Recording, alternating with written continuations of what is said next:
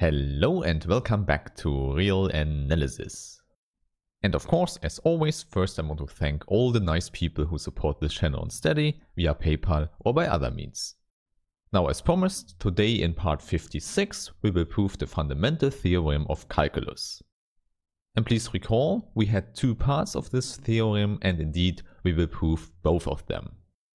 Now, in order to do this, we will need the so-called mean value theorem of integration. Of course, you know we have a mean value theorem for differentiation, and this is a related theorem now for the integral.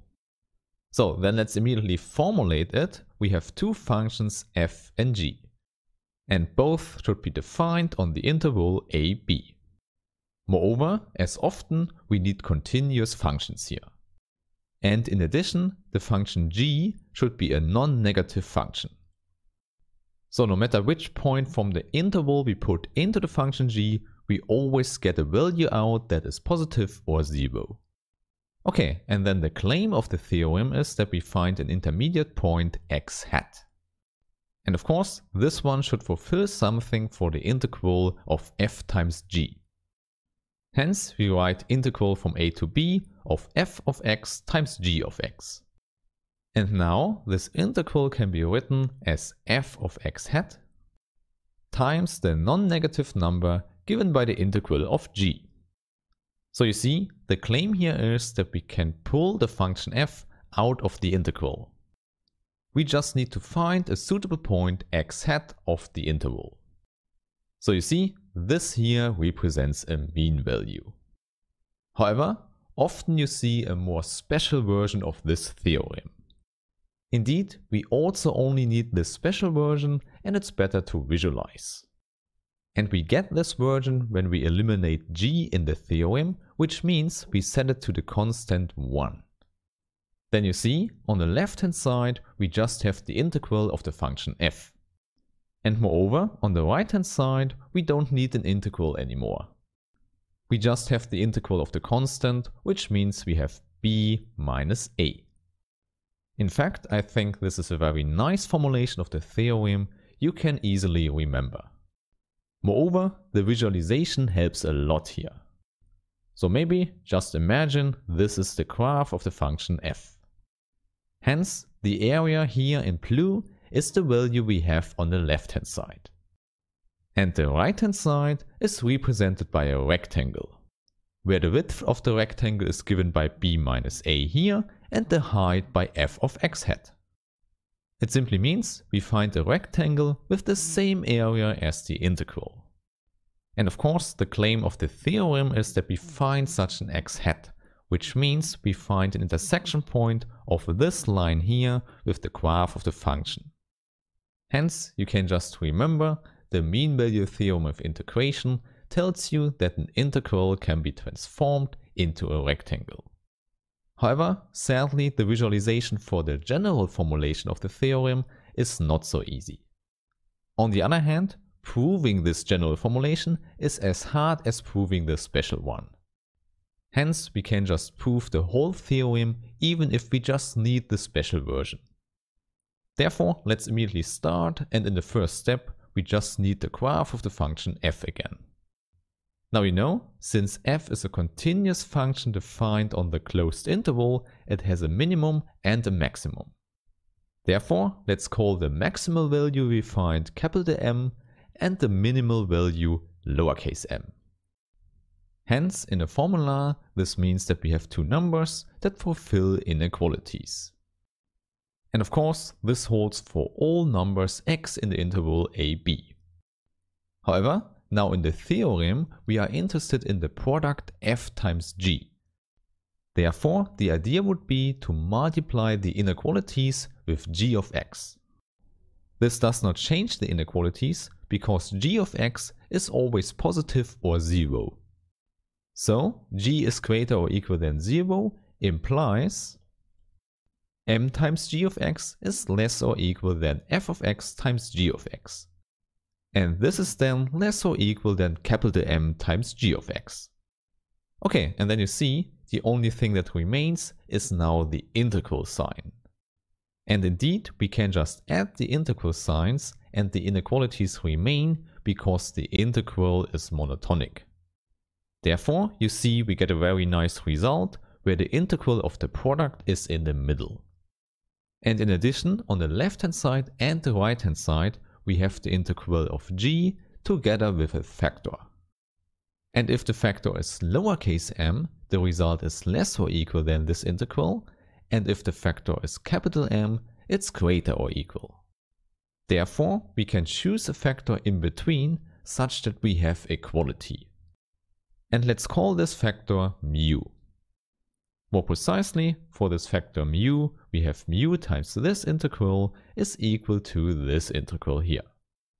And now because this factor mu lies between the minimum and the maximum of the function f, we can apply the intermediate value theorem.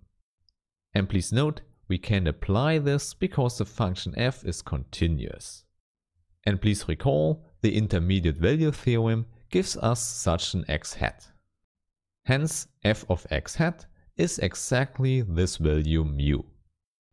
And then you should see, with this equality here, the theorem is proven. Therefore, in summary, you see continuity of the function f was crucial here. Okay, then with this, our first proof is finished. And then we can go back to the first fundamental theorem of calculus. In fact, this proof here will be very quick now. However, maybe first recall the claim of the first fundamental theorem of calculus. It tells us that for a continuous function f, this function here is an antiderivative.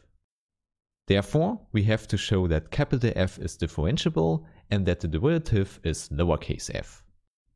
Hence, for a small number h, we have to calculate f of x plus h minus f of x.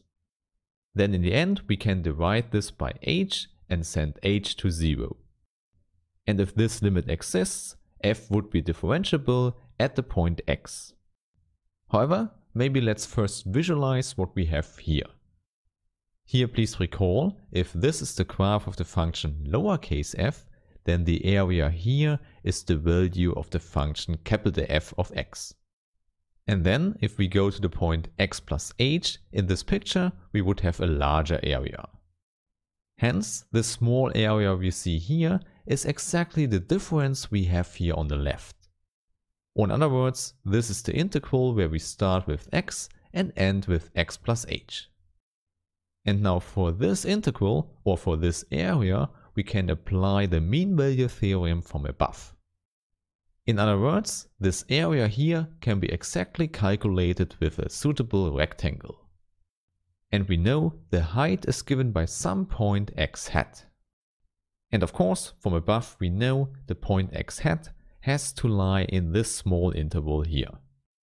And moreover, you also see the width of the rectangle is just h.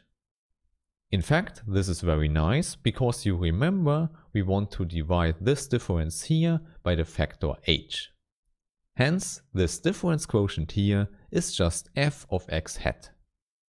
So in the limit h to 0, we just have to look what happens with f of x hat. And there you should see, if h gets smaller and smaller, we don't have so many choices for x hat in the end. And of course, since f is a continuous function, we get f of x in the limit. So in conclusion, the derivative of capital F exists. And moreover, we know f prime is equal to lowercase f. So you see, this is exactly what we wanted to show. Capital F is an antiderivative of lowercase f. So the first fundamental theorem of calculus is proven. Such an integral always gives an antiderivative. Therefore, let's close this one and let's go to the second fundamental theorem of calculus. There, please recall, it tells us that an integral can always be calculated with an antiderivative. More concretely, the integral of f from a to b can be calculated by f of b minus f of a, where this capital F here can be any antiderivative of lowercase f. However, in the proof here, we first start with one special antiderivative. Namely, we take the one we had before. However, to distinguish it from the other ones, let's call it f0. Here, please recall, by the first fundamental theorem of calculus, we know that this is an antiderivative of lowercase f. And moreover, we also know the value of the function at the point a. Namely, it's just 0. Simply because this would be the integral from a to a. However, this means that this formula here is clearly fulfilled for f0. Therefore, the first step of the proof is already finished. Now, the second step should show that for another antiderivative, this formula still holds. Therefore, let's choose an arbitrary antiderivative capital F. And here we can recall the last video where we have discussed how an arbitrary antiderivative of f has to look like. Indeed, we have learned that two antiderivatives just differ by an additive constant we can call c. Hence, f can be written as f0 plus c. And with this, you see, we can simplify the term f of b minus f of a. In fact, in this difference here, the term c will just vanish. Therefore, instead of f, we can write f0. However, for f0 we have already shown that the formula holds. And so in summary, we get this formula here for any antiderivative of f. Therefore, finally, this proves the second fundamental theorem of calculus. Okay, then I would say we were very successful with all the proofs today. And we can continue in the next videos by proving some important integration rules. For example, we will start with the integration by substitution. Therefore, I really hope that I see you there. Have a nice day and bye!